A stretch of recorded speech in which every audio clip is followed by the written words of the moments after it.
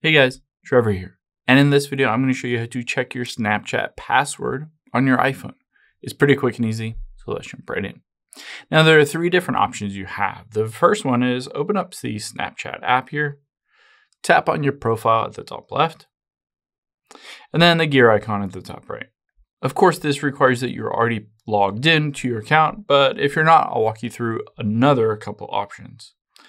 So you can see towards the bottom here is password. I can tap on that and you can see it asks you to enter in your old password, but it pops up with the password basically auto-filled here. I can tap on that little keychain icon and it will show me what my current password is.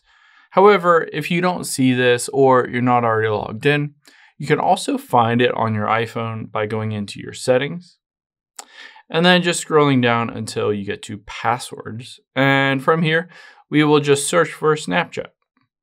And then on there, you can just open it up and you'll be able to see your Snapchat password. Just tap on it at the very top here and it will reveal what it is.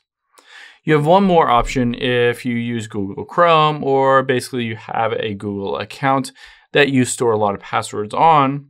You can tap on the three dots at the bottom right. And then tap on Password Manager here in the shortcuts. Similar to before, you'll be able to see all of those passwords directly on there.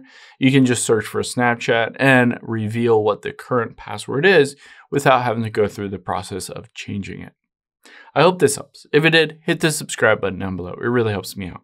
And I'll catch you on the next one.